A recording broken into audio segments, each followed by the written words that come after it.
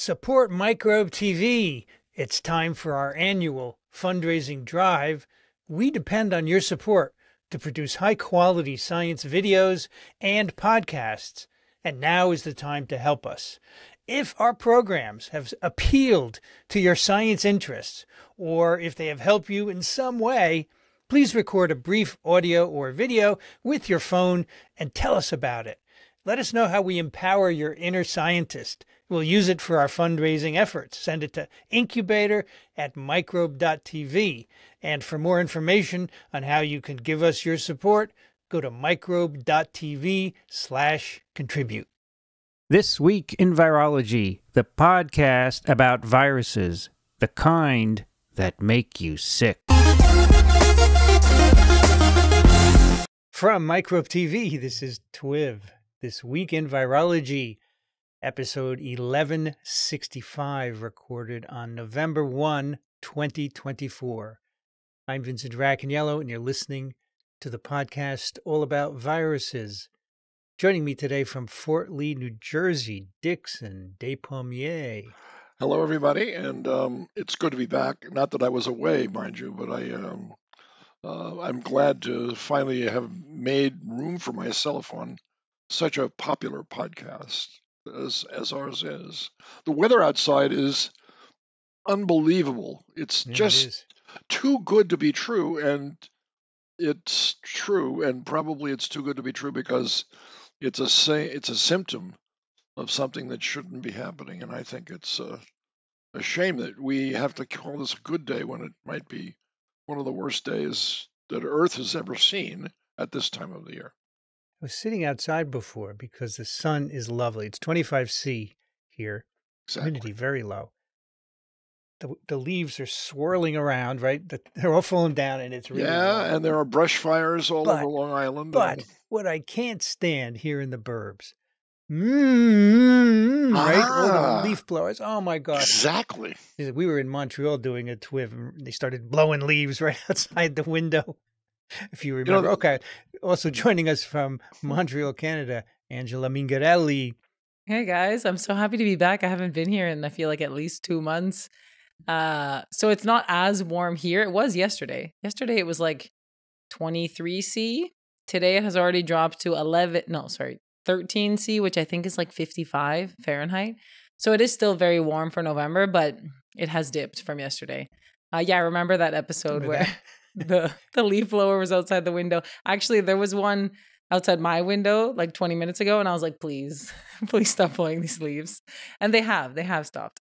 But yeah, it's great to be back. Excited to talk, to see you guys. Also joining us from Ann Arbor, Michigan, Kathy Spindler. Hi, everybody. Here it's 50 Fahrenheit, which is 10 Celsius. From Western Massachusetts, Alan Dove. Good to be here. It is a lovely midsummer day here in Western Massachusetts. It is 82 Fahrenheit, 28 C. That's one of the palindromic temperatures. Humidity is 31%, and we have a red flag warning, meaning elevated fire risk. Outdoor burning not recommended. I haven't grilled in weeks. And on the topic of leaf blowers, my neighborhood sounds like a giant frickin' hornet nest for 4 months out of the year. It's awful. Hey, Brianne's back. Not that she's been introduced or anything. Also joining us from Austin, Texas, Rich Condit. Hi, now I'm here officially. Hi, everybody. It is cooler here in Austin, Texas than in wherever it is that Alan is. Western Mass. Wow. It is 78 degrees Fahrenheit. I don't know what that is Celsius. The Weather Channel says we're headed for 81. 25 C. So Monday night, there's a cold front coming through with some attendant rain, I hope. Rich, what's a cold front in Texas? Is that like 72 instead of 80? Exactly. It's going to drop to 73 on Tuesday. That's Very cold. Tuesday night, according to the forecast, is going to be 49. That's genuinely cold for Texas. Also joining us from Madison, New Jersey, Brianne Barker. Hi. Great to see you all and actually have my tech working. It is 77 and sunny here, so just a little cooler than Rich. So we have 7 TWiVers here. So we're just too short of a complete team. This is very close. We rarely get this close. So This is good. It's kind of cool. You see so many squares. We're going to need 7 people to do these papers. With all the figures, it's true. When we were talking Actually, about we're going to have Brianne do it, and everybody else just listen. Oh, perfect. Sorry, We'll Kat. just go, I was just going to say, when we were talking about leaf blowers in Ann Arbor, they passed a law that phasing out gas-blowered leaf blowers. That's Oh, right. good. Gas-powered leaf blowers, so they can only be I electric. now wish we have, could do the same. All of my yard equipment is battery powered. Right. Lawnmower, trimmer, string trimmer, leaf blower, and it's Right. so much better than the gas powered stuff. No maintenance, all works well.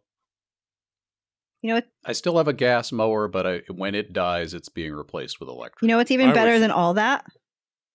Living in an apartment and not In having an to do apartment. any of those I was things. going to say, living someplace where you don't have a yard. That's right. If you enjoy these conversations about science and other things, we'd like to have your support. In fact, November, December, the last 2 months of the year, these are our main fundraising months. So we would love to have your support. We depend on listeners to produce these shows. We don't do ads. And most of the support comes from you, individual listeners. Very little corporate support, but mainly from listeners. So this is the time.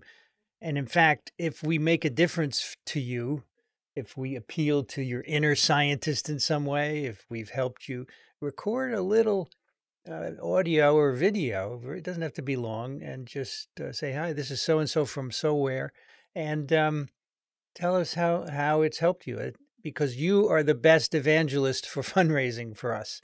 When you like how we do things, that really sells it to others.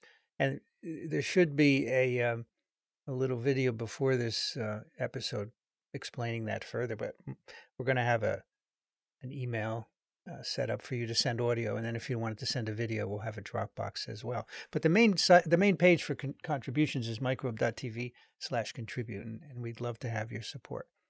Sadly, Diane Griffin passed away on Monday, October 28th. Dixon, you may remember, you and I did a TWiV with her in Hamilton, Montana. Indeed. TWiV 453. Oh, my gosh. Indeed. What year would that have been? Many moons ago. Let's 2018 or before. Because exactly right. Exactly because right. TWiV 500 was 2018. That's right. Go to the YouTube page. No, it was a lot of 2017. You can't even find out the date just by going to you have to go to Microbe TV. It's August 6, 2017. 2017. Gosh, that was 7. ages ago. Anyway, there's a nice thumbnail with me and Dixon and Diane. She was amused. It was a little audience, but it was a lot of fun. So she passed away on Monday. Big person in virology. She was at Hopkins, of course, and did many things. She became chair eventually and was chair for 15 years, served on many different committees in the National Academy of Sciences before, of course, many journal editorships, lots of honors, and really amazing body of work. Viral infections of the nervous system, acute viral infections, incomplete clearance of viral RNA. She was the first to say, hey, after an RNA virus infection, at least in mice, RNA persists for a long time, way beyond infectious virus, which we know, but apparently pundits don't know. But she was the first to establish that. That and her excellent work on measles are the big things I think of. Measles too, yes. Yes, measles virus and protective immunity. And she's one of these scientists who, when you learn about her, it's like, wow, if she didn't exist, it would be necessary to invent her, because it's like, well, how did we figure out this? How do we figure out this? And she did that. Or in her case, it'd be necessary to invent 3 of her. Yeah. Yes, right. Because she did so many things. Yes. Anyway, I got to meet her many times and always liked talking to her very much. You got from Diane, she was a straightforward person. You ask her a question, she gives you an answer, and you knew it was either the right answer or she would say, I don't know. And I like that, right? Because a lot of people, you can't tell what you're getting. And that was never the case with her. So 84 years old, long career, good stuff, worked really hard, never said no. So we have a little letter from Arturo Casadeval, who's at Hopkins. And he says she never said no to anything, any committee or being on TWiV. So I'm glad we got her. She was president of American Society for Virology and president of American Society for Microbiology. And I think if I did the arithmetic right, she was actually department chair for 20 years. 20. Yes. Oh my goodness. Many. That's right. That's right. Everybody who's been in academia is like, oh my God. Lots of service to the National Academy and other committees related to that as well. So. And just a real champion for trainees. The first time I met her was because she invited me to speak at a Gordon conference. And she looked out for me and was very supportive and helpful, friendly. So I just think a lot of her, and she will really be missed. Okay, one other news item from CIDRAP. USDA announces the first H5N1 detection in pigs. Detection. This was a backyard farm in Oregon where the owners of the farm, they had pigs, they had chickens for their own purposes. And recently the chickens came down with H5N1 infections. And now these pigs, there were 5 pigs on the farm. I think 2 of them were tested positive, by nasal swabs. We don't know if they're actually infected or not, or if this is contamination, at least as of this article on October 30th. And it may be more up to date by the time this episode is released. So there are no change. They sequenced the genome of the virus. There are none of the changes that you would associate with mammalian adaptation. So that's good. But on the other hand, pigs can be infected with lots of different influenza viruses. So the possibility for reassortment is certainly there. Does this also mean that every single pig that comes to slaughter will be examined? I doubt it, right? I doubt it. I doubt it. I mean, all these pigs I doubt it. These pigs were Probably slaughtered. Not. All the chickens and the pigs were slaughtered. But they might do random sampling at the slaughterhouse. That would make sense. You could. Like random out of every lot. Yeah, the pork in your supermarket is not coming from a backyard farm like this where there are chickens. It's coming from facilities that are all pork, right? Exactly. that are specialized, at least in this country. That is not the case everywhere. And this obviously shows that what we were afraid could happen can happen. This virus can jump from birds to pigs, which is one of the steps you see in flu viruses and spilling over. Again, we don't know if it actually infected them yet. Yeah. Right? We don't know if it infected them. And Mike Osterholm says earlier scientific work suggests that the virus doesn't easily infect pigs. H5N1 doesn't easily infect pigs. So we'll see. We have to wait and see what happens. Yeah. Actually, it'd be interesting to see because they got it in their noses. Will it actually establish an infection? That's an important data point. Yeah, it was actually described really nicely in the ProMed post about this. I just loved how they phrased it. They said something like, yes, it might just be an environmental contamination of the nose. And that was Osterholm's. Pigs like to rub their noses in the ground, right? That was a quote from Osterholm, noses. but I just felt like that was a good way of phrasing it. And I liked reading that in the ProMed. Poor piggies. Too bad. They even have a different name for their nose. What's that? Yes. Snout. Snout. We have 2 immunology papers today, so I have an immunology joke. I was really excited about what that I saw that too. Oh, my dear. Someone on the live stream Wednesday night mentioned this, and it was just perfect. I don't know if he just made it up on the fly or what, but he said, I never get sick on weekends, only during the week. I have a weekend immune system. Ooh. Oh my gosh. But I'm bummed. It's a Dixon joke. Pretty good, right? Mm-hmm. Not I can bad. see. Who are Alan, those? what do you think? It's all right. Yeah, it's all right. I mean, I don't know if you have to be a cognoscenti to get weekend and weekend. No, I right? think No. I think you can. You don't need to be. I think It's that's generally cute. appreciated. It's Well, cute. that line first appeared in a Groucho Marx movie, by the way. It did. It did. Huh. So, How did it appear there? in fact, there was a sexual reference because Mrs. Oglethorpe asked Groucho Marx, "How was his weekend?" And he says, "I'll thank you not to ask about my personal affairs if you don't mind." His weekend. But I see. Yes. he got away with that in the movie. That's It's a so variation different, on that though. joke, yes. He got away with that, and she threw up On her to the arms and walked snippet. off. But I've seen that movie twice now, and I believe it's called Night at the Opera. All right, to the literature snippet. Nature Communications, innate immune control of influenza virus, interspecies adaptation via IFIT M3. IFIT-M3. I fit into it. Parker Denz is the first author. Samuel Speaks, Adam Kenny, Adrian Eddy, Jonathan Papa, Jack Rudiger, Sidney Scase, Adam Rubrum, Emily Heeman, Adriana Forero, Richard Webby, who was on TWiV not too long ago, Andrew Bowman, and Jacob Yount, corresponding author. These individuals are from Ohio State University's College of Medicine, St. Jude's Children's Research Hospital.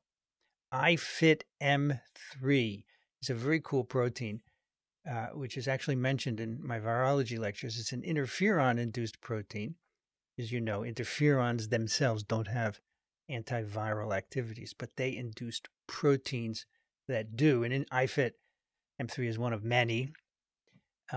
It's, as they say here, it's at low levels in most cells. It's induced by interferon, and it associates with membranes. It's a really cool membrane topology. I put an image in here. It has a transmembrane domain, and then it goes through the membrane. Then there's a second transmembrane domain, which kind of sits laterally, and then there are a couple of glycophosphatidylainositol anchors that make it stick in the membrane. It basically deforms the membrane so that viruses can't get into cells. Viruses that fuse their membranes with that of the host cell doesn't work. It's very cool. So it can limit infection by a bunch of envelope viruses, including influenza viruses. And HIV. I have a question. Yeah. Does this have any other jobs? Was it evolved to do this? Well, I don't know. It's interferon-induced proteins. They tend to be just antiviral, right? Okay. But what's interesting here is that a certain fraction of the human population has nucleotide polymorphisms that either impact its splicing or the promoter of the gene. In fact, they're very common. 20% of Chinese individuals are homozygous for the splicing variant, and 4% of Europeans are homozygous for the promoter SNP.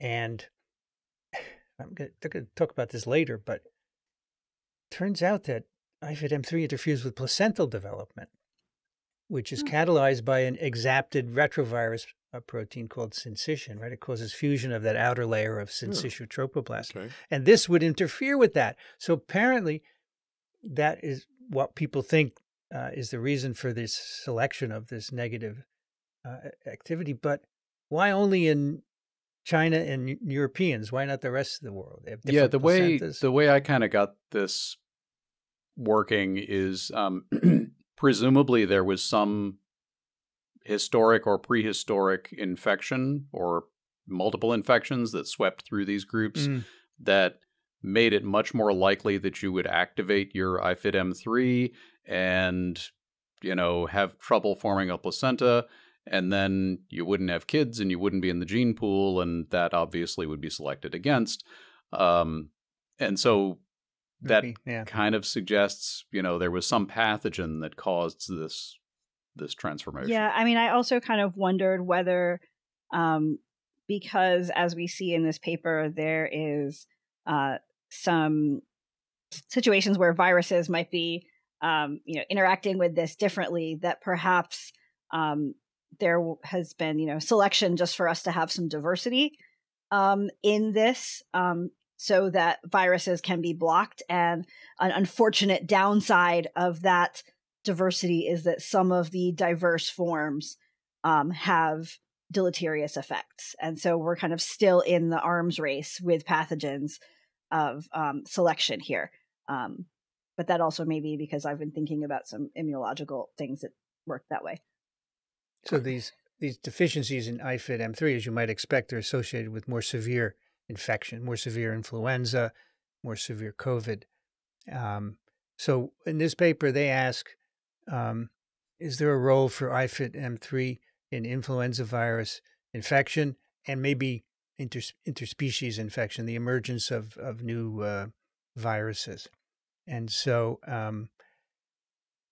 they start by some infections in mice. They have wild-type mice and mice lacking the gene for IFID-M3. And they infect them with different doses of an H5N1 avian influenza virus, 1, 10, or 50 tissue culture infectious doses, 50%. And the interesting thing, and then they look for viral replication in the lungs. For the wild-type mice, with 1 TCID50 is not enough to get an infection going, but in the IFID-M3 knockout, it is. So it lowers the barrier. It makes less virus be able to establish infection. So I think that's pretty cool. They also look at markers of inflammation in the lung, which would be caused by infection. And again, they look at IL-6 and interferon beta. Can't find them in wild-type mice infected with 1 TCID50, but it's certainly above baseline in those IFID-M3 knockouts that got 1. And they also did it with H7N3 virus and get the same results. Okay, so that's in mice. As we know, mice are not humans. So next they try human cells. They have A549 lung epithelial cells, and they try a bunch of different influenza viruses, from avian, swine, and human influenza viruses. And they knock down IFID-M3 with siRNA. And they find they find the similar result, that you can reduce the amount of replication of these viruses in the absence of IFID-M3, and your overall yields are reduced, and you can use less virus to establish an infection. They also use a macrophage cell line called THP1 and find the same results. So the idea now is that IFID-M3 increases the minimum dose that you need to establish an infection in mice and in human cells. Okay, which could make it much easier for a spillover to happen. It could, right? Yeah. If a virus spills over and it's not very good at reproducing, maybe you if you don't have IFID-M3, it would do better. So that's what they test now. So it seems like in macrophages, these are human macrophages, the THP1, right? Mm-hmm. Yes. That by adding back interferon beta, there's more of a difference. Like there's an increase in relative infection compared to the lung cells. I guess A549. What cells are those exactly? Epithelial cells? I think so. I didn't check because don't use. You mean the THP1 cells? No, THPs are macrophages. Those are macrophages. Okay. Yeah, A549, as I recall, were a human lung cancer cell line. Yeah, is that correct? epithelial cell line. Yeah, epithelial. Yeah. So it's interesting though, because like by adding back interferon beta, you can see that there's a significant in some of the influenza strains that it's almost to the level of the IFID-M3 knockout by adding it back. Like but compared to the lung, it's not as much to the epithelial cells. I thought that was interesting. THP1 beta by itself. THP1s are super interferon responsive. Exactly. Yeah.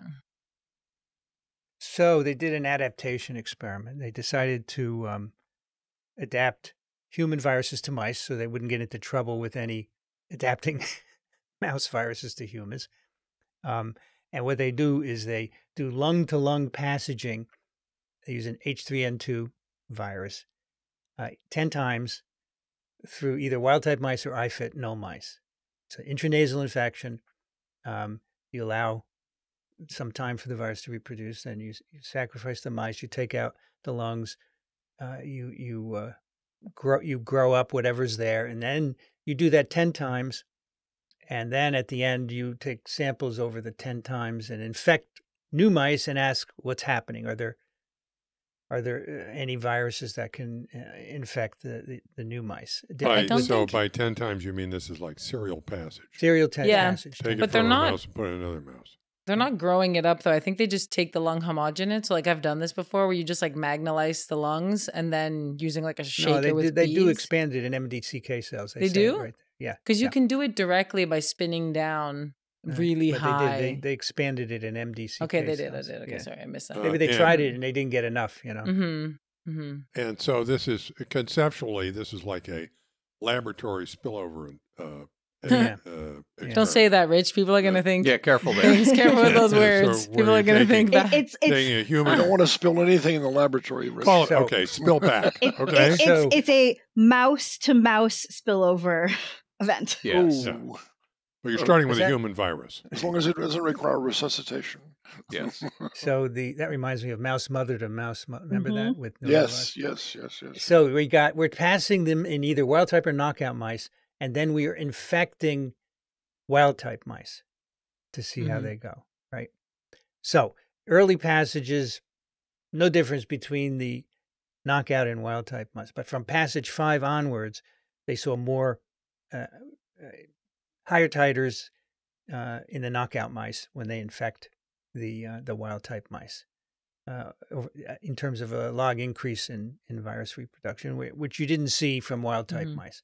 So only the viruses passed in knockout mice 5 times and more showed an increased ability to replicate in the wild type mice in this experiment. So if the virus infects some mice or potentially people who have a defect in IFIT Yeah. M3, then the virus can adapt, and that adaptation allows the virus now to infect wild type better.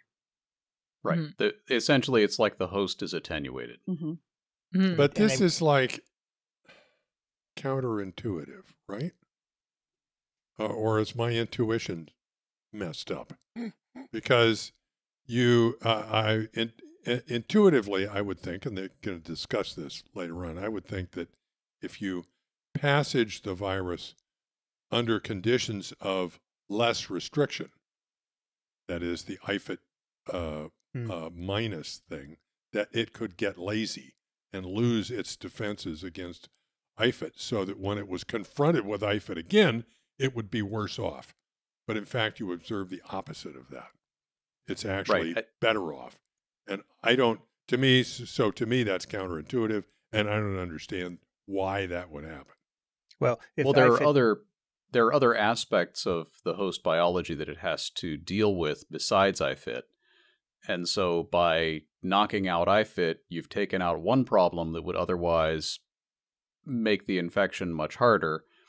The virus is able to use that to perhaps replicate to higher levels, complete more cycles, adapt better to other aspects of the host. And then when you reintroduce IFIT, it's better adapted to kind of the base level and is able to proceed from there. So let me would be stick my something in thinking. here just for pedantry's Yeah. sake. And that is, Rich, you can't say, why did that happen? Because it did happen. What you have to say is, how did that happen? Okay. Yes. Sorry. No, I mean, Rich understands pedantry. It's okay. pedantry is Yeah. part of the deal. Yes, it did happen. And I learned that from Kathy, by the way. Just calling Anyway. everyone out.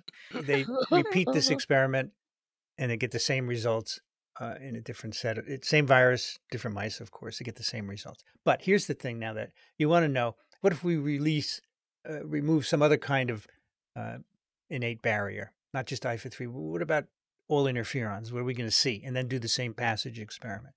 So they, instead of the IFIT null mice, they use STAT1 null mice, where all the signaling downstream of interferon receptors is disrupted. So interferons are not going to induce any ISGs. And they do the passage experiment as before in wild type and STAT1 knockout mice. And then they take the virus and they infect wild type mice. Now they see downward trend in infection is the opposite of the IFID M3. Now they see what Rich expected. Yeah. What Rich expected, right? And they say in the absence of pressures from interferon, the antagonism mechanisms of the virus become less active. And then in a wild type system where there is interferon, then those viruses can't compete. So interesting, right? So it's going back to the original experiment, because you went over, I realize this is a snippet, but one of the things I highlighted was the fact that they did the whole series of experiments again. They say, since virus adaptation is a stochastic process, we independently repeated our H3N2 virus passaging, blah, blah, blah. And I'm thinking, yeah, very cool. But I'm also wondering, is that reviewer 3? I can see them sitting around at a lab meeting saying we really should do this again, and some people complaining. Make sure we didn't just get lucky. Yeah. Really excellent. Really excellent. But that was good. Yeah, and then I my question was about, well, are they now? I want to know what's different about that virus, that adapted virus, and absolutely. Which they will. I want to start thinking about how is that impacting IFID M3 and all those kinds of things. And so they do have some sequencing here. And it's nice that they've, done it twice so that they can see things that are in common between the two passages. And so they make some comments about changes that might happen, but I could imagine, lots more future papers looking at how those types of changes in the virus interact with IFID M3. So in preparation for that, they did the same experiment in STAT1 knockouts IFID M3 knockout mice using an H1N1 strain, the 2009 pandemic strain. So now we're going to have an H3N2 and H1N1. They get the same results as with the H3N2, and then they sequence the genomes of those viruses. And interestingly, in the H3N2, they just see some minor variants, but nothing that jumped out as a change in the virus that's responsible for this phenotype. But for the H1N1s, they got changes in the nucleoprotein and a change in one of the polymerase subunits. That's a known adaptation to mice. You need that change to reproduce in mice. So the two passages gave different results, but they are in different influenza virus strains. But you could now go back and introduce those individually and see what effect they have. And it could be that the adaptation to mice simply involves more reproduction, which was allowed in the absence of IFID M3. Anyway, that's basically the experiments. They conclude that adaptation to influenza virus to a new host species is accelerated in the absence of IFID M3.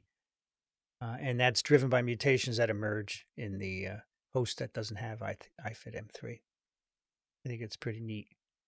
So they say they made 3 fundamentally important discoveries. First, the IFID raises the minimum infectious dose that you need to infect human cells, also in vivo in mice. Second, IFID M3 is a barrier to pandemic virus emergence, most likely. And third, IFID M3 restricts infection of human cells by potentially zoonotic viruses. And they make an interesting suggestion that we maybe might want to consider broad testing of IFID M3 status in the human population, right? I'm not sure you just want to look at IFID M3. I think you need to just do the whole genome and have a catalog of all the potential SNPs that might affect you. But that's the future of medicine. Yeah, well, I was wondering, Every 50 newborn. years from now, if we're still around, I wonder if we'll have a database that is thorough electronic medical records on everybody, including a genome sequence, so that we can just mine that, okay? Yeah. And understand the relationship between a person's genetics and, for example, their history, their medical history of various diseases, infections, etc. Yeah. So you And use that to deny medical care coverage. Go back. Well, Go back and see That's Gattaca. true. Yeah, Yeah. exactly. Yeah. So, but we already have some testing that we do of genetics, for instance, PKU and things like that. And so this just adds one that might be feasible to Mhm. test, and then additional ones along the same Yeah, well, lines. Right. I think the other thing that would be useful there is, we know about these, 2 big SNPs that are deleterious, but there are probably other SNPs that are in IFID-M3 that maybe don't have such a dramatic effect that we haven't thus far associated with, say, viral infection levels. And so perhaps if we tested more IFID-M3s from more people, we could find additional sort of genetic links to viral infection that we didn't know before. You could also imagine one day you have a child and, your child is defective in IFID-M3, but we have a virus here that will restore IFID-M3, which you could give to them, right? Or we could know they should get vaccinated. Yes. Get vaccinated, but you can imagine people are going to try multiple things because that's how scientists are. They want to try everything. That's cool. Speaking of Reviewer 3, I was speaking of Reviewer 3. I saw a Yeah. meme the other day of somebody with a Halloween costume that consisted entirely of a placard around their neck that said Reviewer number 3. It was supposed to That's be good. like one of the scariest things A around. scary costume. I like yes. that. I like that very much. Yeah. Yeah, I don't know. This doesn't necessarily smack of Reviewer number 3. No, I no. I I'm feel going to say they did it themselves. Yeah. But Yeah. if you're Yeah. listening, authors, let us know. No. Okay, paper number 2, immunity. It's a journal named Immunity. Antiviral innate immune memory in alveolar macrophages following SARS-CoV-2 infection ameliorates secondary influenza A virus disease.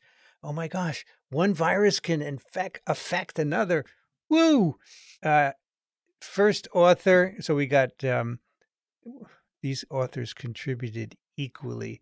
Okay, we got is a first this the one author, with Alexander co-second authors? Lurcher, and then we have co-second author, Chong, Bale, and Zhang. Then we have Hoffman, Ashbrook, Louis, Yin, Quirk, DeGrace, Chiriboga, Rosenberg, Josephowitz, and Charles Rice at the Rockefeller University, Weill Cornell Medicine, Icahn School of Medicine at Mount Sinai, and New York University Medical Center. This is a New York thing here. It's like a pretty short author list considering how many experiments were done. Oh, I man. am very Yes. impressed. So last year, was it, Brianne, or 2 years ago, we did a immune in Hawaii? It was 2 years ago. 2 years ago, and we talked about this idea that innate immunity can have some kind of memory. Yes, Do you remember that? there are a few that's been kicking around in immunology for a while, and there are a few ideas about innate immune memory. Although some immunologists get a little picky about that, and will sometimes use, instead of innate immune memory, the phrase trained immunity.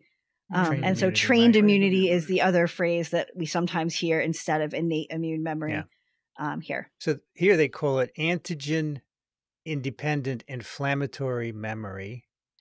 And the idea is that it's changing the epigenetic state of a cell. So as you know, DNA runs things in the nucleus, and DNA is wrapped around proteins, and those proteins can be modified, that's called epigenetically, to affect the transcriptional activity of the DNA, can turn it on or off or somewhere in between. And so the idea is that detection of a pathogen by the innate immune system somehow results in a modification of the epigenetic state of the chromatin, and it could make those cells more responsive to another infection. And how long this differs from the classical view of innate immunity that I learned in college, which is that it's this generic response to certain motifs that always kind of runs the same program, like, oh, that's a pathogen, let's, inflame in this particular way. Mhm. This is a more nuanced, not terribly surprising, I guess, in retrospect, but it's definitely Yeah. a new Yeah, idea. usually, like I said, people sometimes get picky about using the word memory on this. And when we talk about adaptive immune memory, the idea is that we have adaptive immune cells that are really, really, really specific for an individual pathogen. They may have experience with the pathogen. And after that experience, they will undergo a lot of divisions. They'll change in some way, and they will now react differently because of their past experience. So, they're changed by their past experience. And alternatively, innate immune cells don't have that same kind of specificity for one specific microbe. They are responding kind of to any old microbe. And the big picture idea with trained immunity is that those innate immune cells can also be changed by their experience. So if they experience one microbe, they are going to somehow be changed and act better.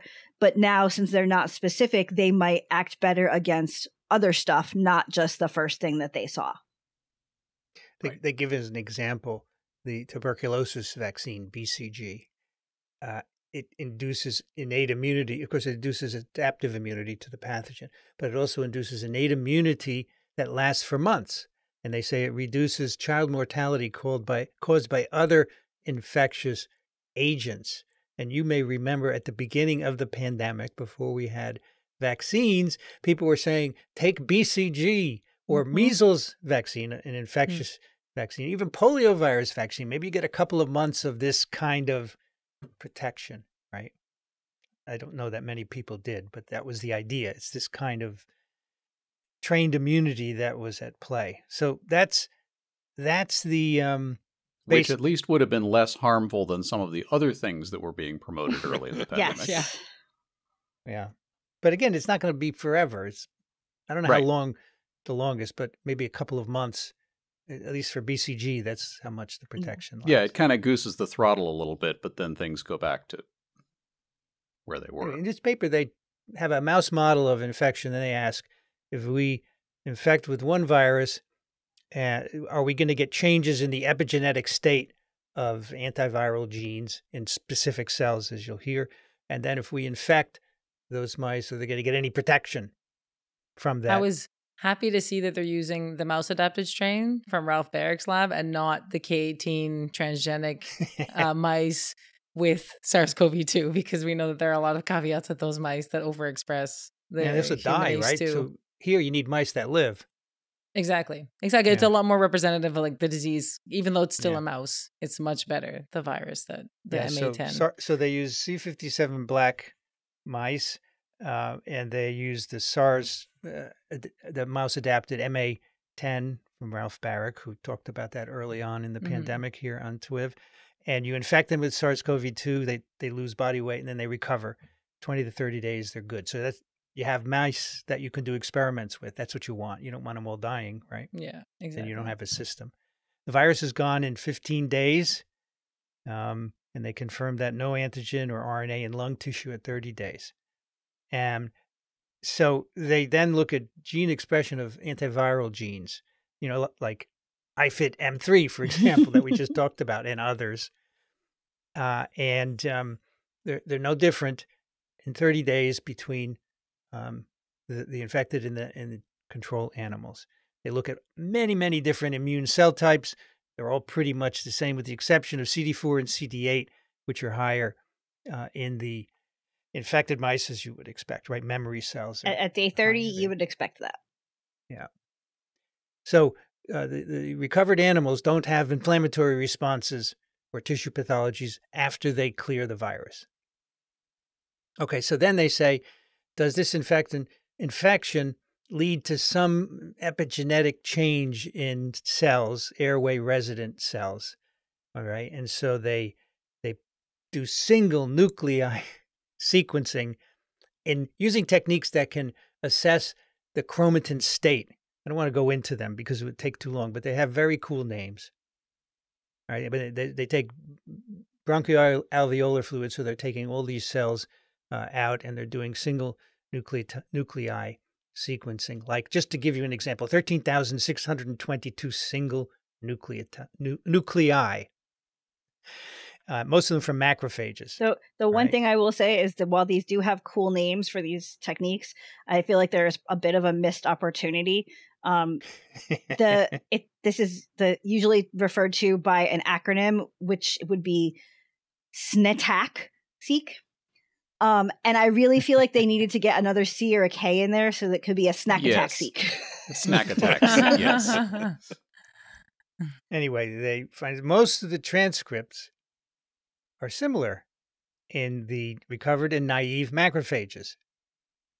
But there are some differences, and they see differences in the chromatin accessibility, right, of certain transcription factors that are involved in antiviral immune responses, transcription factors associated with type 1 interferon signaling, for example. So these are in the airway resident macrophages in mice.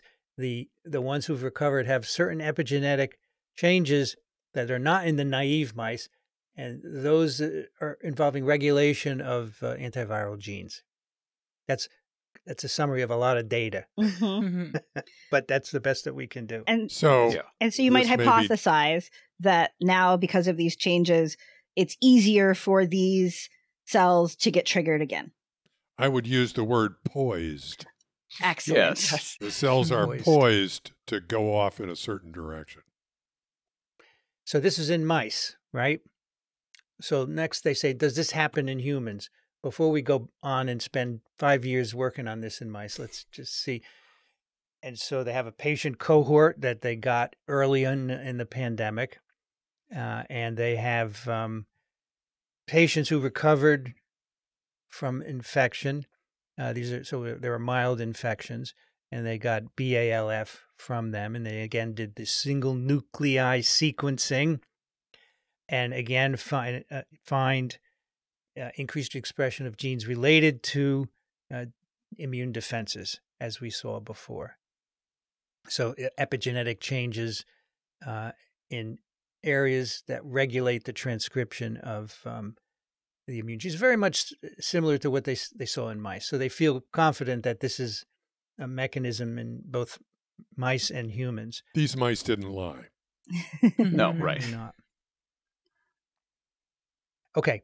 They want to know what kinds of macrophages in the lung are involved. So there's a whole series of experiments where they look at markers of different cells, and they basically conclude that monocyte-derived alveolar macrophages, MDAMs, make a limited contribution to this airway resident. Another missed opportunity. If they could have just wedged an A in there after the first M. Madam. They make a limited contribution to this this effect in these mice.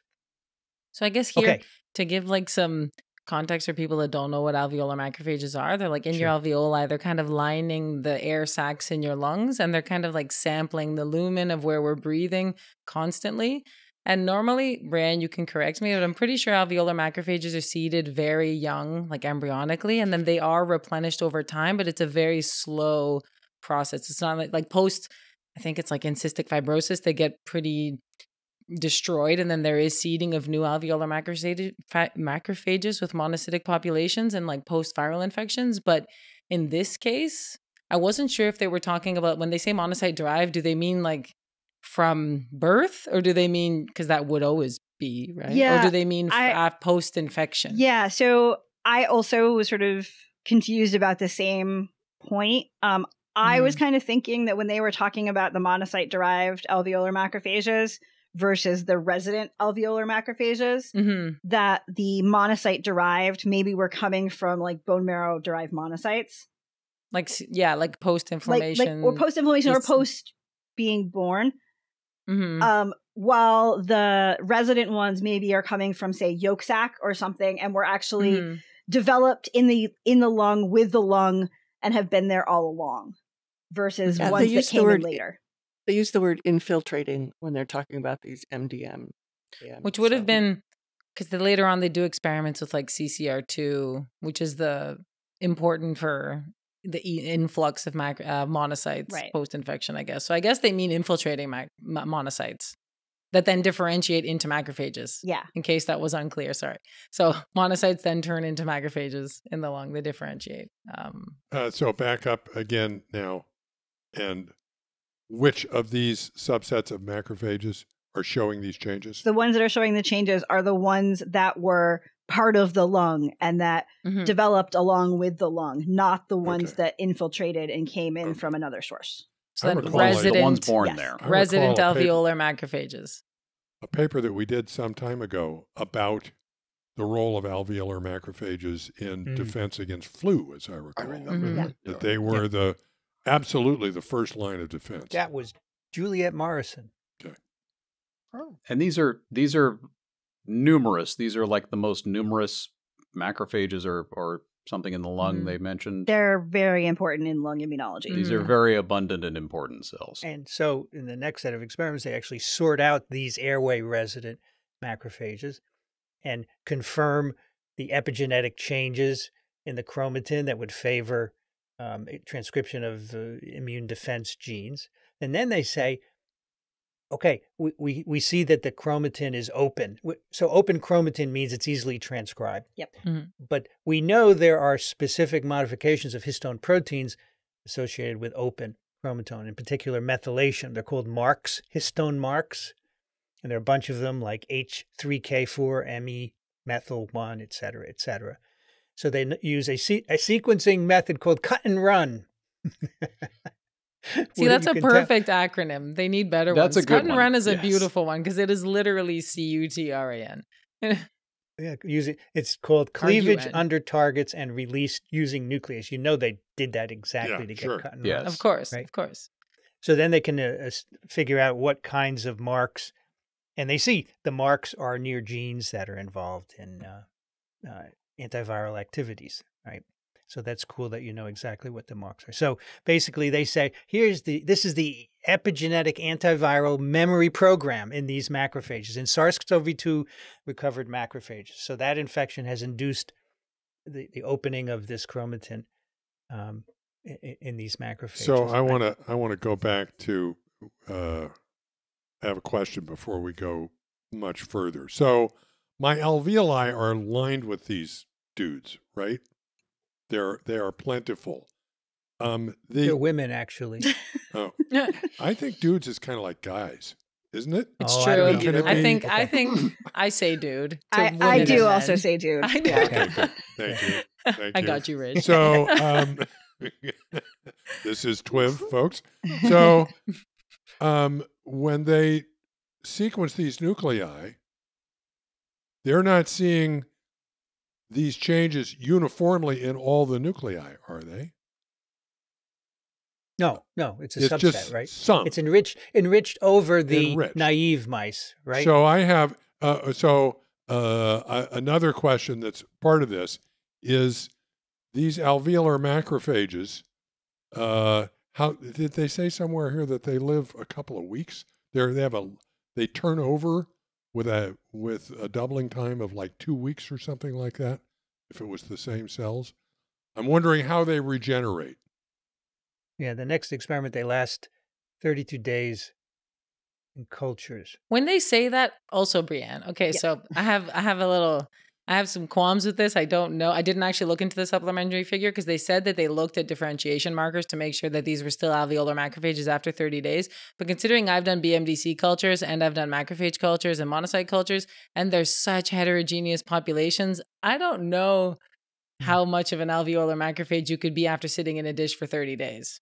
And if you have an epigenetic change, that's not necessarily propagated when that cell divides, correct? It may be propagated when the cell divides, but it may not be measured by a differentiation marker like a protein. You're not going to see that by cytometry. But the idea is that the epigenetic changes can be transmitted when the cell divides. So you see where I'm going with this. I'm wondering from the very beginning with this whole paper, I'm wondering, okay, how transient is this effect? How long is does it this going to last? Yeah. And if it does persist, what's the mechanism? Is it because the cells live a long time?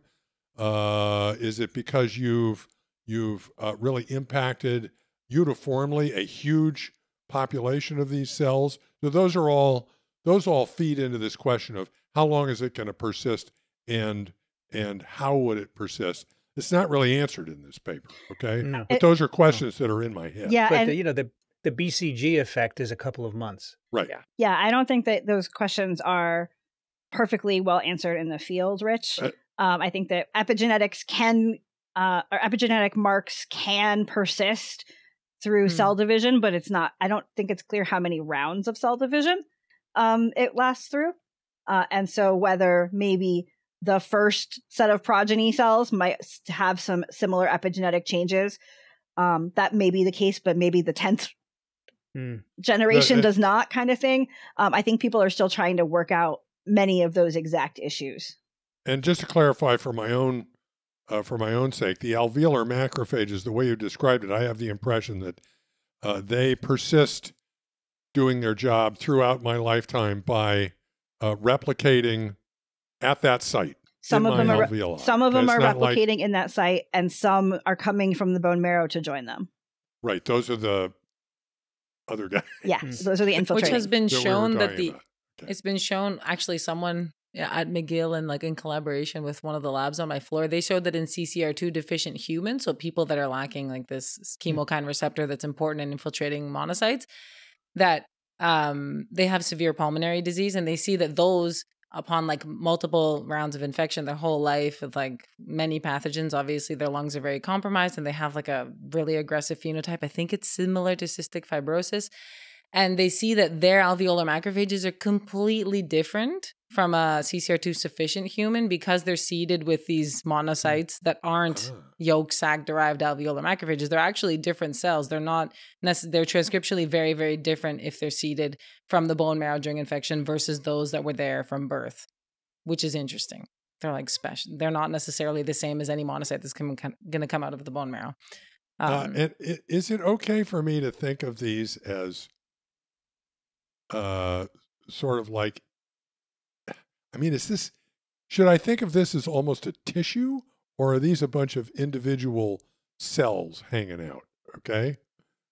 Because I'm fascinated by the fact that I'm full of cells that are like amoeba or something like that. Someone on that my have floor, my genome in them that are working for me. Right? Someone on my floor actually does intravital imaging of the lung of alveolar macrophages, and she gave a presentation last week.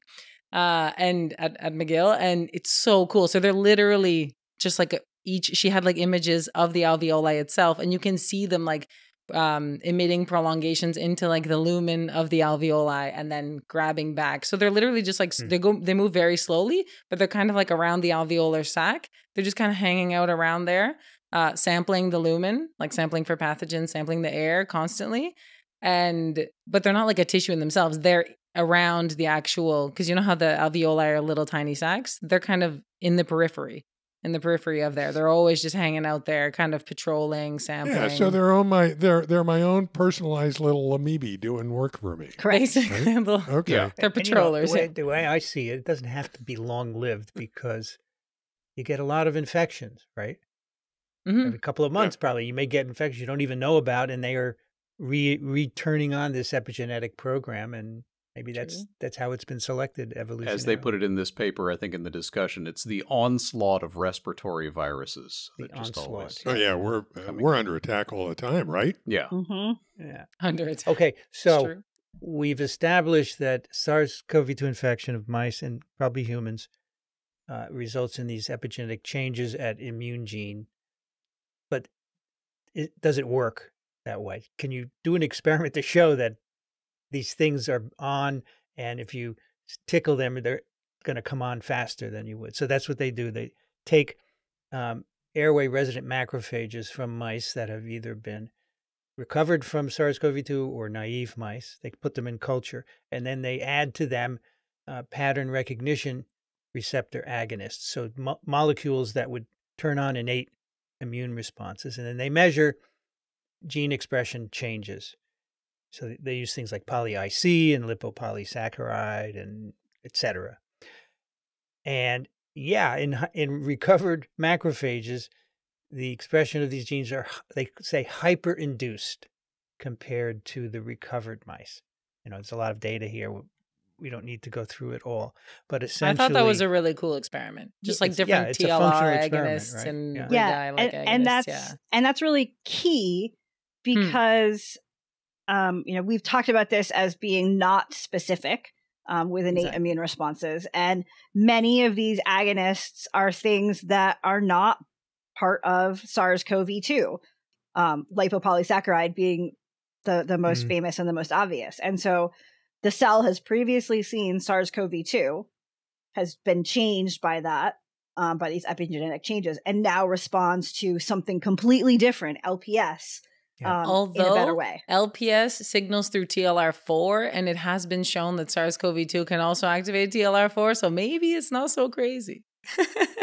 Even though LPS is from bacteria, but it's interesting that it's activating the same TLR as SARS-CoV-2, which is also weird that it activates TLR4 as a virus. But, I forget who showed that. I forget which paper that was from, but I remember like during the pandemic that was shown. So one of the agonists they use is poly-IC, and they say, so we have these cells from recovered animals show hyper responsiveness to poly-IC in the form of robust induction of ISGs and antiviral cytokines. They also infect these macrophages with VSV, and they are less susceptible to infection, these hyperreactive. And they also do an infection with influenza virus, and they see hyperinduction of nuclear genes related to antiviral activity. And poly-IC mimics double-stranded RNA, right? Mm-hmm. Yeah. So that's a viral. So pattern. In other words, these epigenetic changes induced by SARS-CoV-2 infection, which you think should be working in a way, are functional. They lead to hyperinduction after treatment with these pattern recognition receptor agonists or infection with a couple of different viruses. So SARS-CoV-2 gets everybody riled up. The alarm is still going off. Watch out for viruses. And other viral triggers are then more easily active. They also do the same kinds of experiments in long-term alveolar macrophage cultures. So these are primary cultures that they can get to live for up to, at least they live 3 months, and they have the right surface markers for the cell type. And they expose those to poly-IC and measure transcriptional responses. It would be cool to do that in the mouse, because like in culture doing that 3 months out is interesting still, but like in the actual mouse, seeing if 3 months later, if those alveolar macrophages could still respond would be way more interesting. Well, it would be I think this is still an interesting experiment, but I mean, it would be cool to see that in vivo because it's a controlled environment, obviously. Like as humans, we're always in contact with viruses. It's hard to do that, but in our mice, challenging them 3 months after. Turnover question now. 3 months is a long time in a mouse. Yeah. Mm-hmm. And in humans, maybe it turns over in 3 months. Would it also last that long in mice? I guess it's what we were talking about before with Brianne and Rich, like how long the macrophages, if they live, let's say a few weeks, then they should within a few months, but you'd have to show how long a macrophage lives, I guess, in the lung to be able to know. Yeah. And if unknown. the epigenetic changes. Unknown. Exactly. Unknown. So Angela, they didn't do exactly your experiment. What they did is they gave mice poly-IC experienced alveolar max, right? Oh, yeah, that's true. Before infection, and that reduces their weight loss. Mm-hmm. So if you give these experienced cells that have been treated with poly-IC to mice and then infect them, they do better, right? Mm-hmm. So they say that this establishment of this transcriptional state, chromatin state in alveolar macrophages alone, right? That's what they're using, is enough to control the pathology of infection in mice. I sort of think of it as a passive innate exactly. immunity. Mm-hmm. Exactly right. Yeah. Okay, so now let's do the experiment in mice. Let's do 2 viruses, right? We're going to infect first with SARS-CoV-2, and then we will infect with influenza virus, a sublethal dose. All right. And So this is 30 days. I was looking for the number. It must be here Yeah. somewhere. 30 to days after 39 the days. initial experiment, which in the first figure showed you by then the virus is cleared, the mice are completely recovered, apparently. Okay. And so you've established this state. But in terms of length of memory and all that kind of stuff we've been talking about, in this particular case, we're talking about 30 days. So in the naive mice, they get the normal weight loss associated with influenza infection, and that is reduced in the mice that have gotten first SARS-CoV-2. So it partially protects them. I mean, this is a sublethal model; they don't die. So we're just looking at weight loss as a measure of pathology. And Which they in this want to case, know isn't PR8? Sorry, Vincent. Yeah. I have questions. SARS-CoV-2 is the MA10 strain. I think in this case, compared to like influenza A, PR8 is less lethal normally. Like PR8 is very lethal in mice. And in this case, we could say that the SARS-CoV-2 is less virulent, right?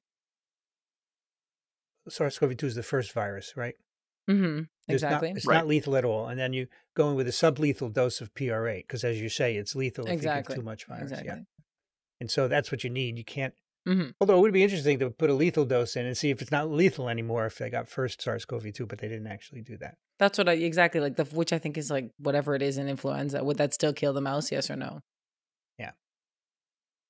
All right. So we know that alveolar macrophages are a big part of this. They want to know if other cell types are involved, and they go through a number of immune cells. They do T cell depletion experiments. Doesn't affect the recovery in these mice. But if they deplete airway resident macrophages with liposomes, then it removes that protective effect. And if they transfer those airway macrophages from a SARS-CoV-2 infected animal into a new mouse, it protects them from body weight loss caused by PR8 virus. That was cool. Yeah, it's pretty cool. Yeah. And so I think the experiment that would be cool, though, would be so much work, because any of these experiments in and of itself is a lot of work, would be to do the SARS-CoV-2 and then influenza at different time intervals. And so you can kind of see how long that protection would last. Yeah, that would be. And they get rid of monocyte-derived alveolar macrophages with antibodies against CCL2, right? You were talking about this before, Angela. And it doesn't matter. They don't make much of a contribution. But also, like, caveat, CCR2 is only actually up when they're infiltrating the tissue. Once they enter the tissue, they downregulate CCR2 and they increase other chemokine receptors. So I don't know actually how relevant it is from blocking it in this case after the fact. But I don't know. I'd have to like read more into detail. But CCR2 is like an acute thing when they're just to get to the lung. Once they're in the lung, they downregulate it. Oh, and then they did the experiment I just said. They do a lethal PR8 infection. Oh, they did do it. Oh, I missed that. They want to know if SARS-CoV-2 first can prevent lethality associated with a lethal dose of PR8. And they see no difference in RNA or virus levels in naive or SARS-2 infected, so naive PR8 or SARS-2 PR8 infected animals. So virus reproduction is the same, but the SARS-2 recovered animals survive, and they have less hyperinflammatory responses. So they say severe influenza is largely driven by hyperinflammatory responses, and you can measure pro-inflammatory cytokines and chemokines that are involved with that. And if you first infect with SARS-CoV-2, those levels are down upon PR8 infection, and so that's why you're reducing the mortality there. Interesting. Okay, so I hadn't realized that. So the impact, at least in this experiment, of the prior SARS-CoV-2 infection is not on the virus replication in the second infection, but on the character of the immune response. Seems to be. So it is not as inflammatory, and that saves your bacon. Yeah, it does. Interesting. And finally, they take out BALF from these animals that get PR8 with or without SARS-CoV-2. and they identify increased expression of the genes that they predict to be increased by their chromatin modification studies that we've seen before. So that's pretty cool. That's the paper. I thought that was pretty interesting. So it's fascinating. Super cool paper. I wonder several things that obviously are beyond the scope of this paper. So do different pathogens induce a different pattern of this sort of epigenetic change? Good question. Yeah. And likewise, is the impact on a second pathogen, do other super-infecting pathogens, is there a difference in how suppressed or not they are? Okay, are there different pairs? Okay, there's all sorts of games you could play with. Yeah, well, I think that before thinking about this paper, when I thought those were all open questions in a lot of parts of trained immunity. But the one thing I hadn't really thought about before this paper was the idea that all innate immune cells were not going to be equivalent in their ability to do trained immunity. And so here, they're really getting at this idea that it's specific to the alveolar macs. The alveolar macs are somehow special in being able to do trained immunity. Now, that might be a pathogen-specific thing, both in terms of the initial infecting pathogen or the second infecting pathogen. But so to me, that sort of makes Rich's questions even kind of more interesting is, does that depend on which immune cell is involved? And so it's, I originally would have said I wouldn't have said all macrophages are the same for other reasons, but I would have thought about them all being pretty similar in terms of their trained immunity. And so now I can say, oh, okay, different macrophages are going to do this differently.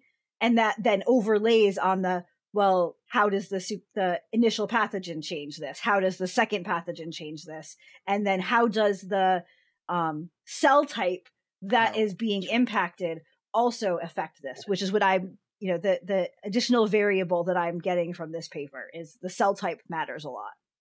Mm-hmm. Yeah. And so what about, this is all respiratory pathogens, right? Mm-hmm. What about a gut pathogen? Is Sure. there an alveolar macrophage equivalent in guts? There are many specialized immune cells in guts.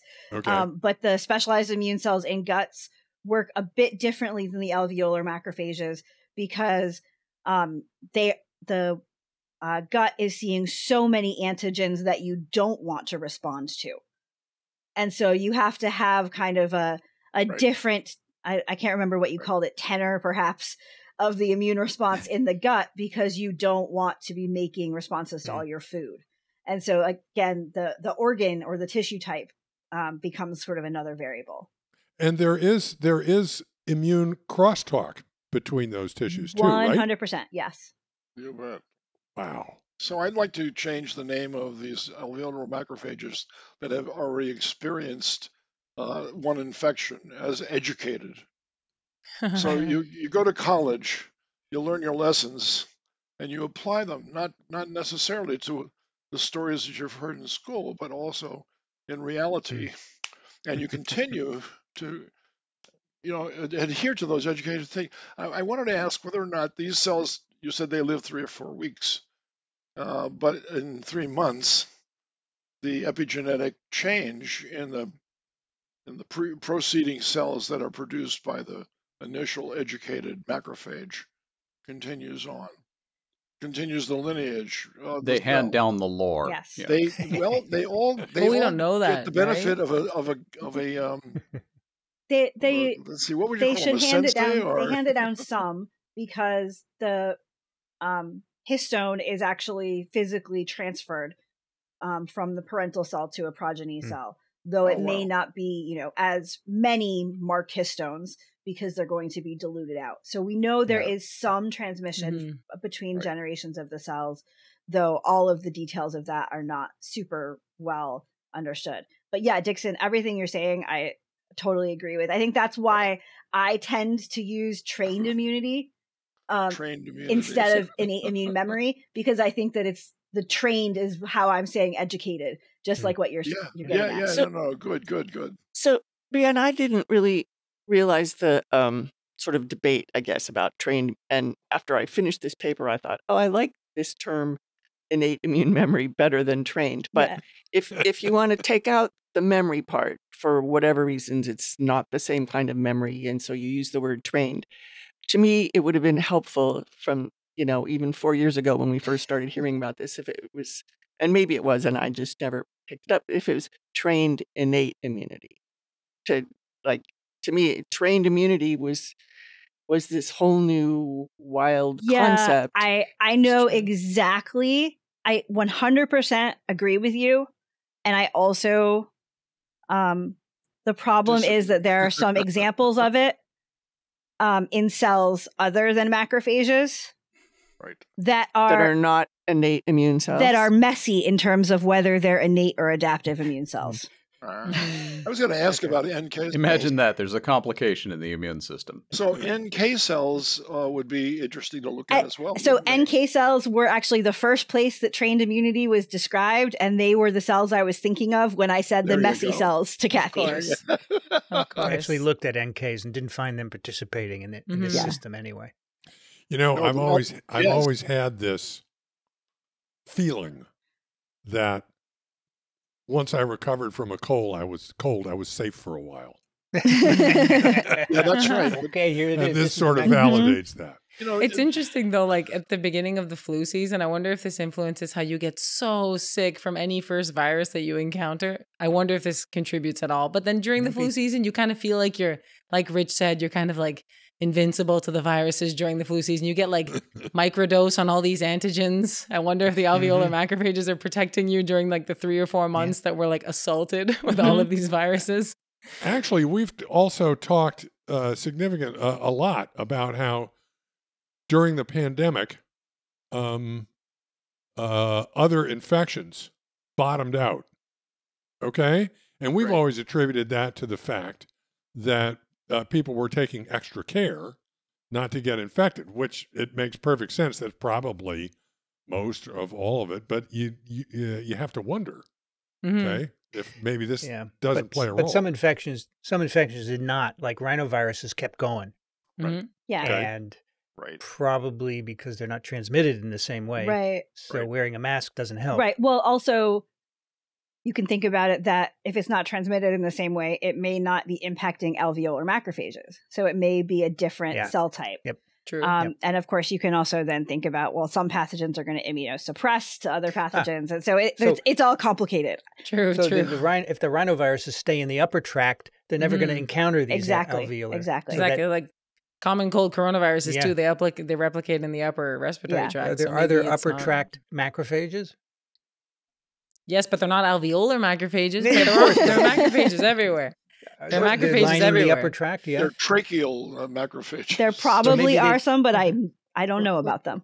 Yeah, so maybe they don't undergo this. By the way, I think the use of memory is wrong because in immunology, we associate that with antigen specificity. Yeah, exactly. Right? Exactly. So that's why a different word is needed, like trained. So trained innate immunity, if you just add innate, I agree with Kathy, would make it so much more but clear. Brianne already explained why innate doesn't work for things like the NK cells. Right. It becomes trained largely innate immunity. Yeah. And so when I know that when I hear the word trained immunity, I'm generally thinking along innate lines or with some of the other messy cells.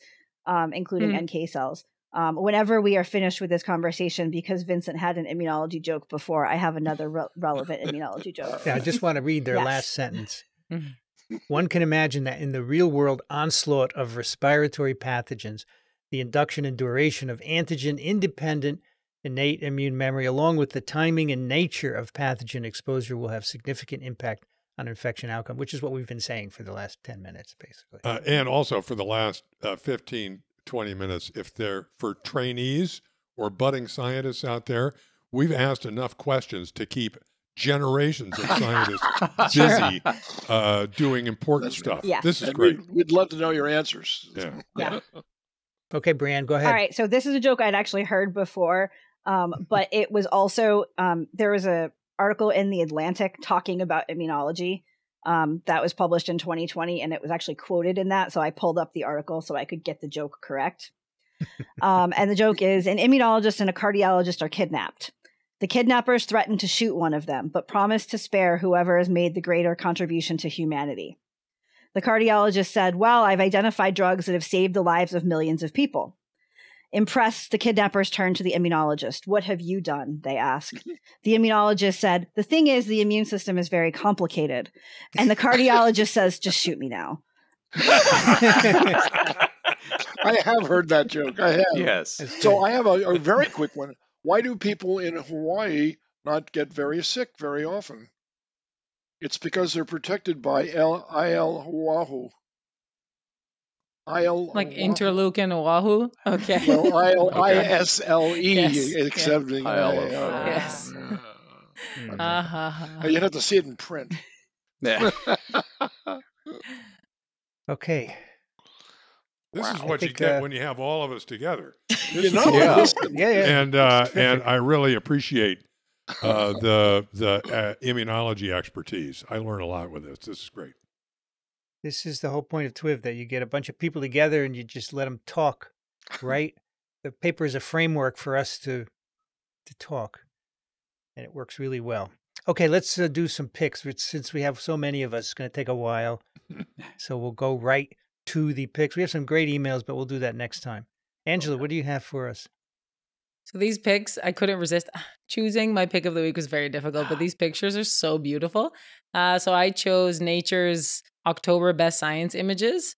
And so there's a video, actually. If you click on the link, we'll attach it to the show notes. But there's this video of the evolution of a star. It's 18 seconds, and you can see the Hubble telescope took this image between 2014 and 2023 of this star. I believe it's called A Aquarii. It's a symbiotic star. So it's a system actually of two stars that orbit around each other. And it started as a red giant, about 400 times the size of the sun. And you can see how it evolves here in 2014 to 2024. And it's so beautiful, the image. And then some of the other images are hilarious. There's like a bald eagle that looks like it's getting chased by a fish. There's the... Did he drop that fish or something? Probably, but it looks funny though, because it looks like it's chasing him. There's also sun of the sun, so the solar power of the sun and how it's entered its solar maximum, and it gives some information about what that means for the solar cycle.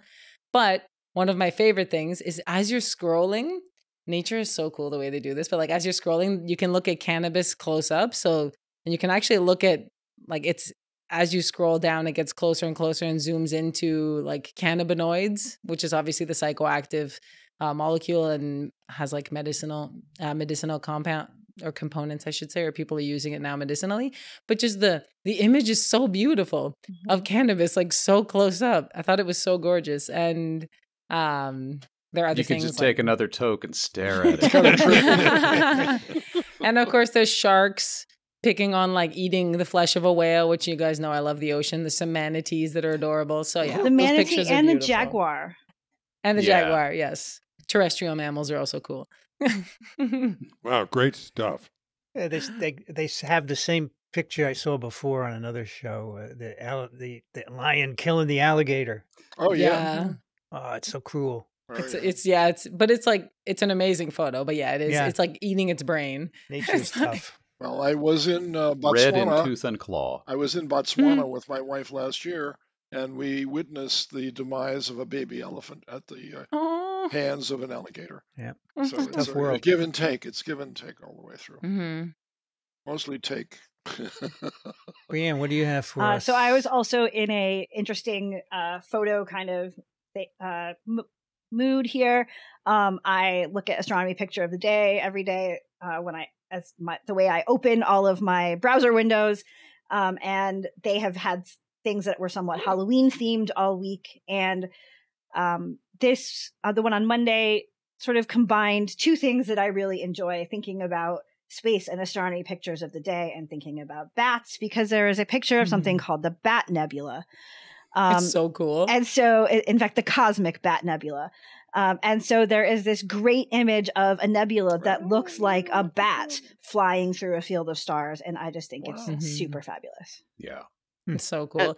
And they Rich, color it in Halloween colors, Yes. so it's It good. is. Yes, it's orange and black. Since Rich, I Nicely think you done. mentioned it like 6 months ago, the astronomy photo of the day. I also have it every day, and everyone in my lab is entertained by it when I open my Google, and Yeah. it shows up. Everybody, I really think that there are days when I have to open gratuitous tabs just because I want to see the picture again. yes, Right. literally. Well, That's I a credit neat way to do it. I just have it in my RSS feeds. I credit Kathy for turning me on to this. There you go. Thank you, Kathy. To Welcome. everyone. Dixon, what do you have for us? Well, as an annual pick, and I'm glad someone didn't notice this before I did, unless you did. I've missed so many episodes, maybe I'm wrong, but the Nikon Small World Contest winners for 2024 have been published, and I invite you to just sit and your jaw will actually drop and hit the ground many times.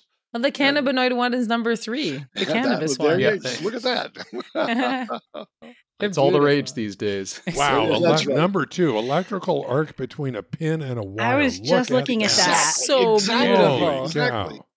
Exactly. Something simple is so So beautiful. elegant. It's elegant. There's a Which lot is of your elegance. favorite, Dixon?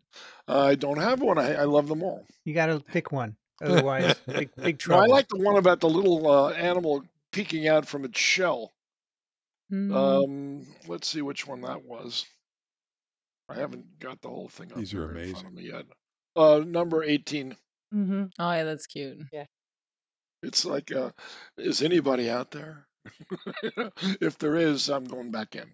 The first one's gorgeous. The differentiated mouse brain tumor with you can see the Yeah, actin, the yeah, microtubules. yeah. That's so beautiful. They almost look like mushrooms Yeah. and like fungus. The- Brianne, you could have used number 4 to illustrate Richard's your answer to Richard Oh yeah. Oh, yeah. at the villi.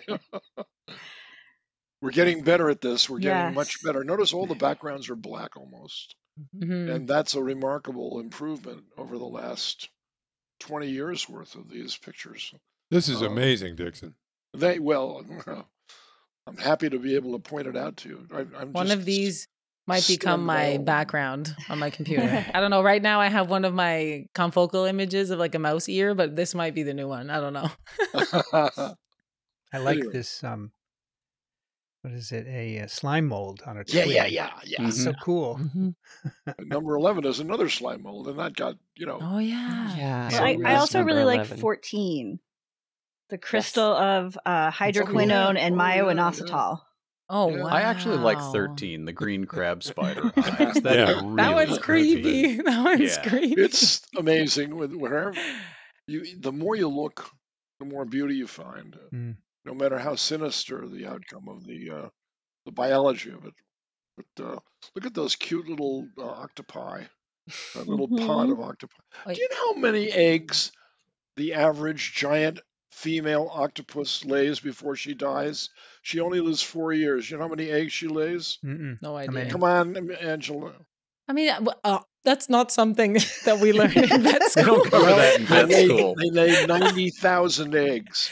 Whoa. But Dixon, 90,000. Dixon, aren't there worms that do that in a day? Oh, but of course, asterisk. gonna but say, I mean, you know, that's- these are innocent bystander fighters, you know, and maybe 10 or 12 of them will Mm. survive.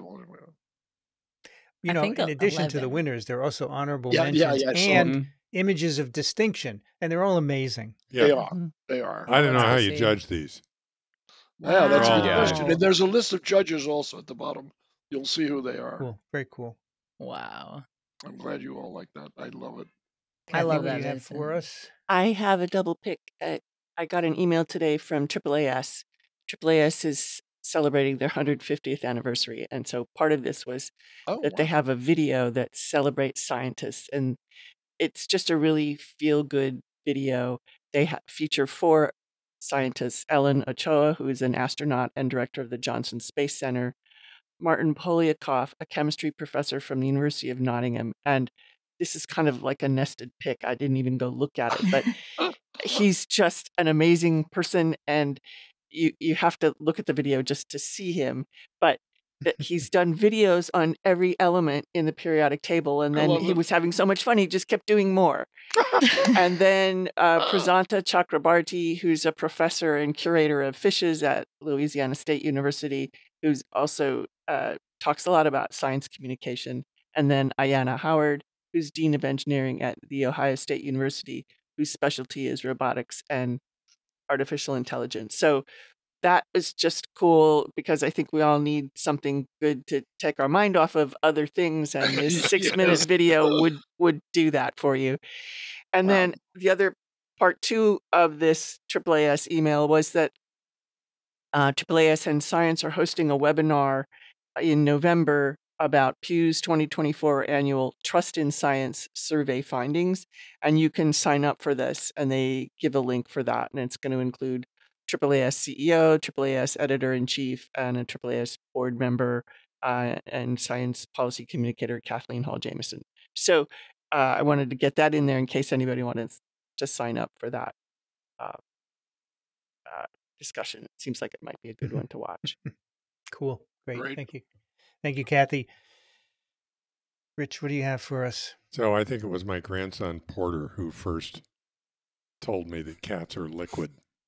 And I don't know where I came across this, but I found this little article in, what is it? Science Alert, that says, titled, "Cats Are Basically Liquid After All, a Study Confirms." And it goes on about how cats can squeeze through small spaces, basically. Yes. And I just thought it was amusing. In fact, apparently the study of the fluidity of cats won a 2017 Ig Nobel award. Okay, so this is something that goes on, but I just think you'll find this article amusing, in particular the experiments that speak to the fluidity of cats. And they are pretty remarkable. They can squeeze through pretty small spaces. Mm-hmm. I've seen pictures of cats in little vases, right? Yep. All squished Yeah. in. Right. So it's true. So both of you, all 3 cat owners here, confirm this finding? Oh, yeah. Oh, absolutely. Yeah. Yeah, I have a picture of one of our cats who was lounging on the couch one day, and the way his paws just kind of flowed and like oriented themselves. I took a picture of it and I texted it to Laura and Sophie, and I said, somebody left the cat in the sun and he melted. It just totally looked like he was a puddle. This article, at the top of the article is a picture of actually it looks like a rag doll. Yeah. Yes. That's the type of cat curled up in a sink. So Wow. cute. Cool. Filling the container. Yep. Yes. If you want to see another proof of that concept, watch any video on cheetahs running at full stilt. Yeah. And their entire body compresses and expands at a certain rate that's just remarkable. Remarkable. Well, what are they running from, Dixon? No, they're running to They're running to for dinner. They're running from hunger. Although they do run occasionally from lions and hyenas, but mostly they're running towards antelope. Alan, what do you have for us? I have, well, before I get to my pick, Brienne's pick reminded me of a chemistry joke, so I'm going to subject you to it. 16 sodium atoms walk into a bar, followed by Batman. Mm-hmm. I have heard that before. Okay. Oh. So now my pick. This is on the. We seem to be on an imaging theme here. This is Howard Hughes Medical Institute's beautiful biology site, and it's just fantastic. Awesome, beautiful Yeah, images. it's And if fantastic. you there's a button where it says launch visual spectacle. Yeah. And it will play an animated That's right, presentation that's of right. these. It's a really, really well done site. Yep. You can also browse the whole collection if you want to scroll through them. It's lots and lots of amazing images. That's Cool. Excellent. That's Very good. quite wonderful. My pick is an article in Science-Based Medicine by Allison Neitzel. EcoHealth Alliance fights back. It's a great summary of what EcoHealth has been through. And she opens it by this sentence: as I've recently discussed, the evidence-lacking COVID-19 lab leak theory has been part of a right-wing partisan effort pushed by the GOP-led House Select Subcommittee on the Corona Pandemic, the Heritage Foundation, and established pandemic political bad actors. And they talk about how EcoHealth has been made a scapegoat and accused of starting the pandemic, which shows none of these people understand what they were doing, right? He was working on SARS-1, not anything close to SARS-2, but they don't care. It doesn't matter. It's, so this is the stupidity of this. And as you know, Peter Daszak has been on TWiV a couple of times. And recently I met him at a fest for Ian Lipkin. And I said, can you come back on TWiV and tell us what's going on? And he said, well, since you already ruined my career, why not? Oh my God. Because one of the interviews I did with him in Singapore in 2019 has been used as proof that he started the pandemic, right? Which is silly. But anyway, now finally, EcoHealth has published a document in rebuttal, and they link to it here so you can download it and check it out. 146-page response fighting back at the congressional and public's meeting. I mean, this is totally politically driven, although, as they point out, the Democrats made very little defense of him because they just don't understand, I guess. They don't understand what to do. And, now that that last paper came out, which we did on the tracing of the animals at the market, it's quite clear it began at the market. I think this gives EcoHealth a lot of ammunition. Although she writes, unfortunately, it's unlikely that the GOP and their allies will drop the narrative anytime soon. This is not about facts. No. They don't want to know. Remember the Great Barrington Declaration? We talked about that way at the beginning of the pandemic. What a crock of what. The town of Great Barrington was very upset about that, by the way, because it was bad. It's a lovely New England town up in the Berkshires, and they got smeared by this stupidity. True. Anyway, check it out if you're interested in how EcoHealth is responding to this. I mean, one of the things they were late in a NIH grant progress report, so that was used as an excuse to bar them from future funding. Is that ridiculous? I mean, That's an overreaction. They're just looking for something because they have nothing else, right? Interestingly, I ran into a lawyer a few months ago. I hope you didn't hurt him too badly. Who was part of the defense of EcoHealth. It's really interesting. People you just run into. And anyway, we have two listener picks. One is from Hunter, who's a DVM, a retired food animal veterinarian, writes, I thought the whole team would appreciate this pick, but felt Angela should read it. It combines three topics near and dear to her heart, so you can read it. So Hunter writes, TWiV team, I thought the whole team would appreciate this pick, but felt Angela should read it. Oh, sorry. Yes, Angela should read it. It combines three topics very near to her heart: veterinary medicine, astrophysics, from her sister, animal welfare, and perhaps 4 if she's a Queen fan. So I think, let me see.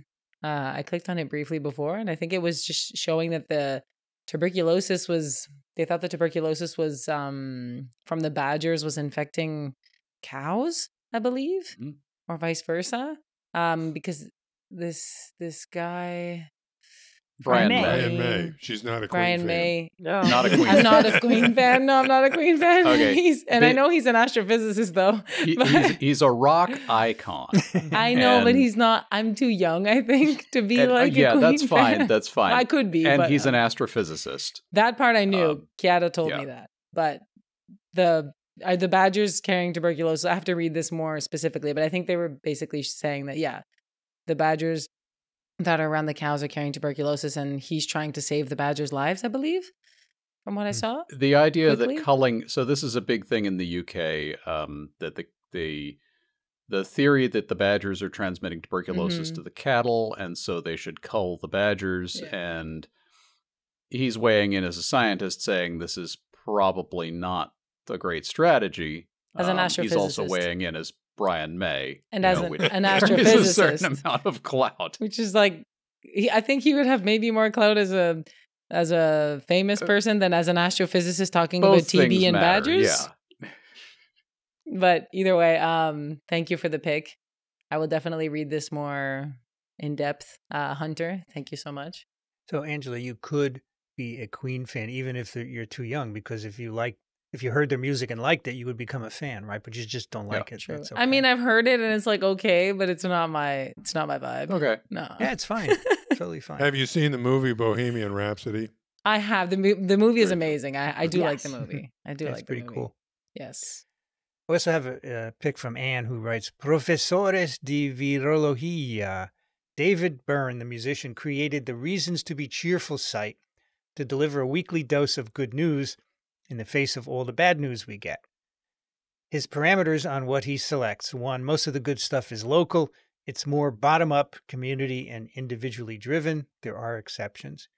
2, many examples come from all over the world, but despite the geographical and cultural distances, in many cases others can adopt these ideas. These initiatives can be utilized by cultures other than where they originated.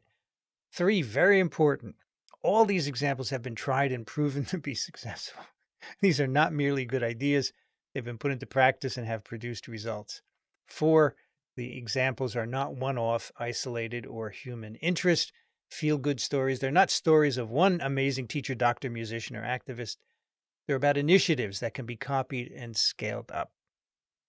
And Anne sends 2 links, an article about how France is encouraging its next generation farmers, reason to be cheerful, and at davidbyrne.com, a letter explaining Byrne's reasoning for the website. Excellent. Cool. It's a good name. David Reason to Byrne be is another cheerful. rock star. Angela, you're probably too young to be familiar I have with no idea Talking who that Heads, is. No but- idea. Okay. So, Resume. I have a David Byrne story. What was the name of the band? Talking Heads. Talking Heads. Definitely so the bassist don't know. was, Yes. what was her name? Do you remember the Dawn bassist? McGuire. What? Dawn McGuire. She was a No. medical student at Columbia. No. Talking Yes. Heads. No. Yes, she played for Talking Heads. Tina Weymouth was the bassist. Tina Weymouth. Other bassist. Right, whatever. But when I was a postdoc at MIT, there was a postdoc in Phil Sharp's lab named Lisa Weymouth. Oh, wow. It was her sister. Oh, cool. And Tina came by one day. Oh my Oh, God. that's It's amazing. Starstruck. Yes. A sample was sent to my lab once from downstairs where pathology was. The name of the patient was Ahmad Jamal. I thought for sure the pianist had been shot. This guy had been shot.